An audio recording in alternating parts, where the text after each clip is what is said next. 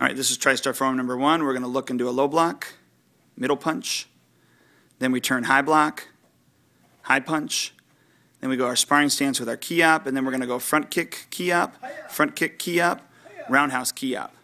That's the first part. Then we're going to turn inside, outside block in a front stance, side punch. Turning inside, outside block in a front stance, side punch. Going back down the center, we got our sparring stance. We're going to go axe kick, side kick with a key up.